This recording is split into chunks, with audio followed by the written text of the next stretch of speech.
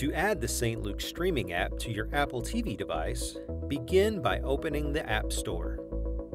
Select the magnifying glass icon in the top right corner and type in St. Luke's. Navigate to the St. Luke's UMC app that has appeared and press down on the touch surface of your remote to open it. In the app screen, click to download the St. Luke's app. You may need to enter your iCloud information.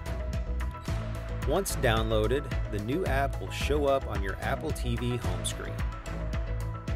On the St. Luke's channel, there are options to watch live worship services, catch up on past sermon series, and view content that will inspire you and help you grow in your faith.